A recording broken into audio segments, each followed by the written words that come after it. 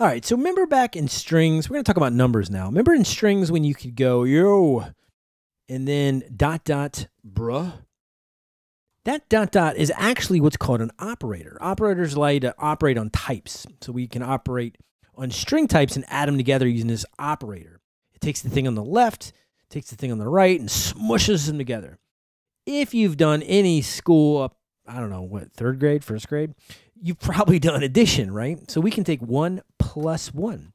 Plus is an operator too. They have a bunch of operators. Think of operators like a magic global that we've talked about before, where it's available everywhere. It's magic. It's just like air. It's just there. You can use it. Well, operators are very similar, but they expect things to the left and right of them. That's how they work. So print expects things inside its parentheses, where operators usually want something to the left and something to the right.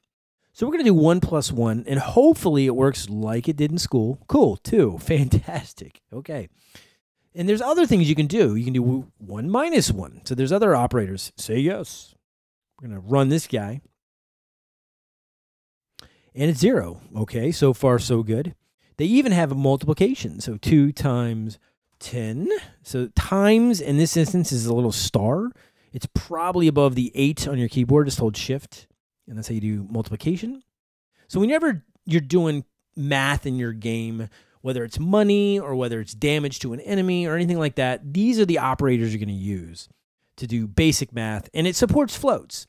So although you might come from a language that separates integers from floats or decimals, right, like 10.2, you can use them interchangeably. Lua is extremely flexible. So we're going to do 2 times 10.2, or the decimal, and it'll multiply it for you with the normal answer. That's how you do basic operator math with all your numbers and integers. If you try to do that with a string, it's going to get mad. So it's expecting a number type. So you can't do 2 times cow, for example.